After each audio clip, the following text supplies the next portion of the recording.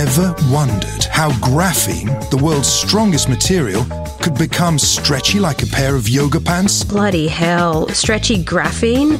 Sounds like sci-fi leggings. Please explain. Well, turns out by plucking out just two neighboring atoms, graphene bulges up into little waves, kind of like an accordion. Wait, you're saying graphene gets wavy just by losing two atoms? Bollocks, that's mad. Yup, exactly. These tiny waves flatten out easily when stretched, making graphene much more flexible without losing strength. So, it's like stretching out a crumpled crisp packet rather than pulling it solid steel?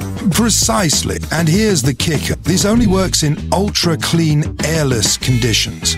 Even tiny particles were in the whole effect. Sod off, seriously? So everyday dust messes it up? Exactly.